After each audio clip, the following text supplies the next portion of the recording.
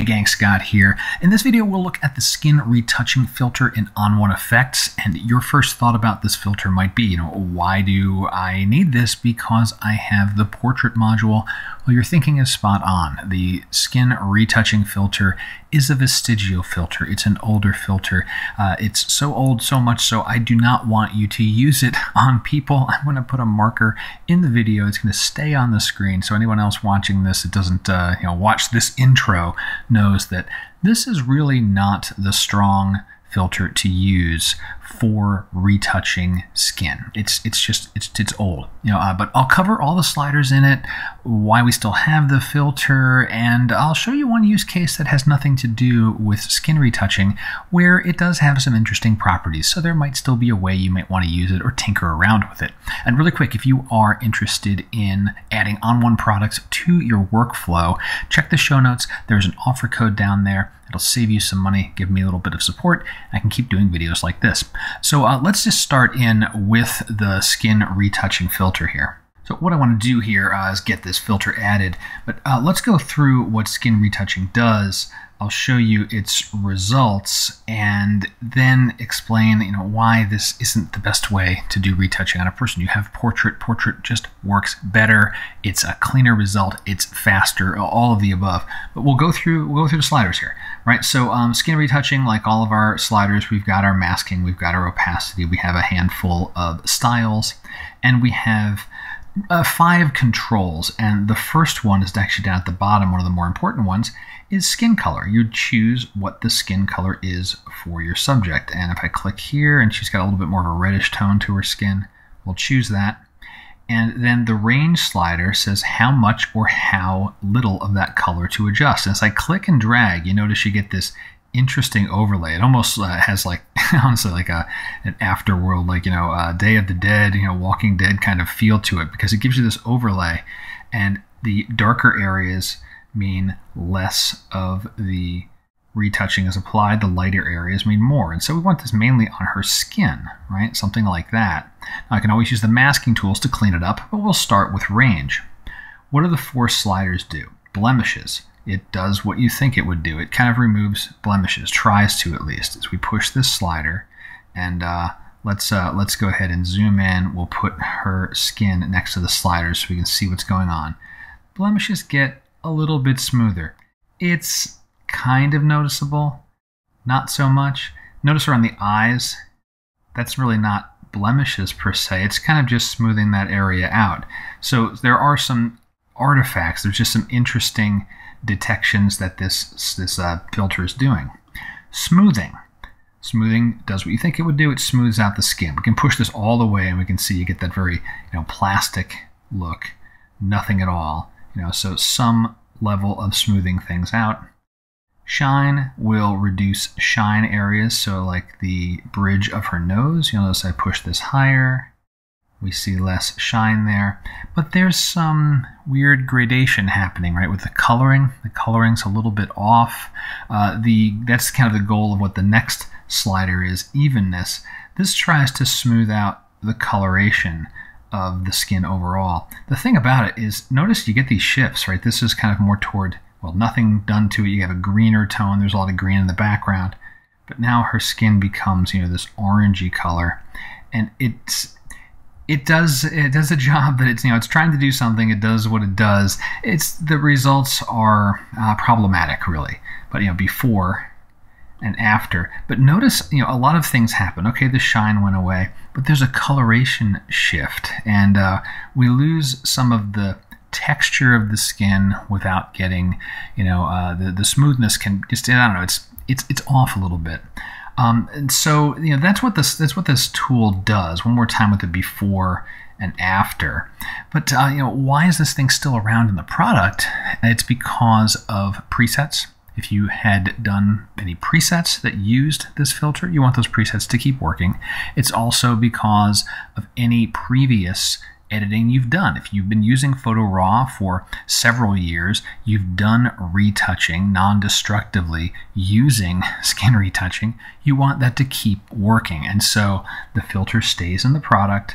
It doesn't go away. But let's now show like the better way to do this with people. Turn this thing off. We go over to Portrait. I'm just going to let Portrait do its work. It detects the face, it does the adjustment, and it's basically finished, right? And now before and after, the eyes are popping better. The skin just looks more natural. There isn't a color shift, and you notice there is a mask that was created, so this automatically targeted those changes to just this model's face. So if you're working on portraits, you're doing retouching on photos with people, use Portrait. That's what it's there for. You're doing new work, don't use skin retouching on people. That is, the key message of this video. As much as I'm explaining the tool and all the sliders, don't use it on people. Use Portrait instead. Now, what is skin smoothing really doing? Well, skin retouching. It's trying to smooth things out, get some evenness and color. It's like, well, okay, where might we use that kind of thinking in other photos? And I'm going to show you a landscape example of where, oh, there's an interesting result from skin retouching, and there's no skin in the photo at all. So let's have a look at this. I have this beach scene where it was a very windy day and a lot of this loose sand is getting blown around. So there's all this soft sand kind of just moving around. Well, what about using the skin retouching as a way to smooth that out and get a little more evenness in the coloration? And of course, the trigger for the thought was, well, this sand is kind of like a skin tone, but in practice, you can select any color to do smoothing. So I mean, this could work for smoothing out a blue sky or things like that. But let me add the skin retouching to the photo here. And notice the skin color that's selected, there's kind of like a little bit of an automatic, let me look at the photo and see what we get here, but we'll choose a skin tone. We're saying a skin tone. We'll choose a color that we want to get some of this smoothing with. All right, so now that I have that, I can increase the range. And what am I looking for? I'm looking for making sure that my sand gets the application, and not so much the rocks and things like that. So things that are darker is good. That means I'm not going to have the smoothing happening there. Okay, now let's just push, let me put evenness all the way down and just push smoothing back and forth, right? You're going to see that sand change. Now there is some smoothing happening in like this foreground rock face because there's a similar tone, a similar color tone to the range we have selected. Then I'll push the smoothing, watching the sand to where I like it, and then I have my masking tools, right? So I've got my masking tools. We can do a quick paint out with, actually let's just use a gradient like that. I don't need it anywhere on the top. Can fade that out to there, right? And then I can continue using my brush, and you'll get the idea here really quickly. I can start to brush away that smoothing from this rock, and I'll do this quickly so that you get the concept.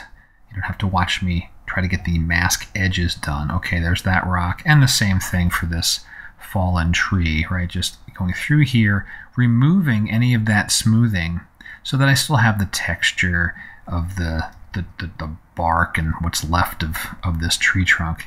And I can keep working my way through there. But what the skin smoothing or skin retouching is doing now with that smoothing slider is it's adding softness to what was already a scene that had a fair amount of motion in it, and it's letting me target that to just those sandy areas, accentuates my crisper subjects. So sometimes there can be a place for it. If you find you have a photo where you want a particular color range to be a little soft, and it's different than a blur, so it does have a different treatment, and we can play around further with changing the coloration too, right? We've got this evenness slider where we can smooth out the different color tonations between these and get an even smoother looking sand result. So that's kind of the skin retouching filter. Once again, don't use it on people.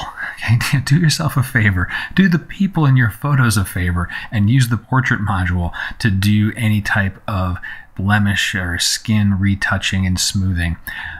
Think about skin retouching more so as like color smoothing, maybe color range, and getting a certain softness and a little more of a blended color, you might find a use for it in other types of photos. But that's the filter. Hope you enjoyed the video. Any other questions, go ahead and drop them below. And until next time, my name's Scott Davenport. Have fun.